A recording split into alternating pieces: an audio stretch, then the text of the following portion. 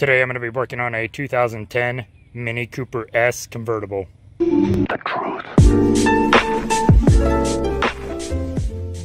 I'm going to be swapping out the side markers for some smoked out ones. Go from this to this. I'm going to go ahead and pop the hood. Next you have to take off this whole little assembly right here. Found the easiest way is just take your palm, just kind of push it forward. It pops right out. Next, you want to unplug this little guy right here. So it's just got a little tab, you're going to squeeze it and pull at the same time. Now to get the actual side marker out, got this little tab right here. It's going to push it down and push out on the light at the same time.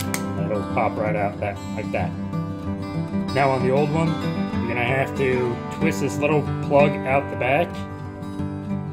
And then you'll have to also pull the bulb all the way out as well. I'll show you why in just a second.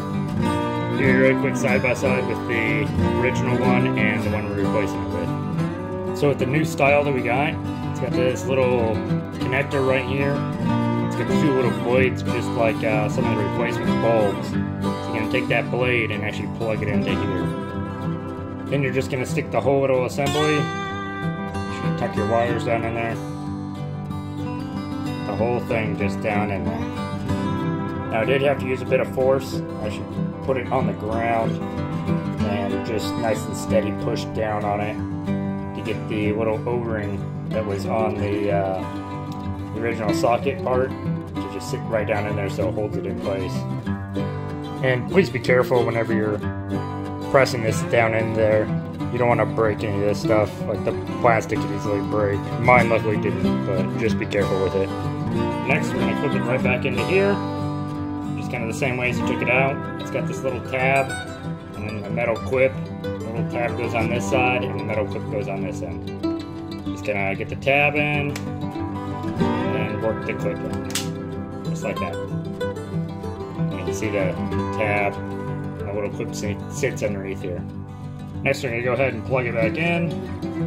Make sure you line up the little electrical connector tab right. It just snaps into place. And then we'll go ahead and on this, when you go to put it back inside the car, you've got these two slots right here. And hook up these two little hooks right here.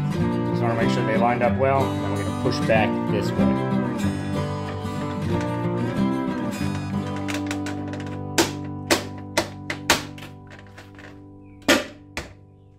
Just like that.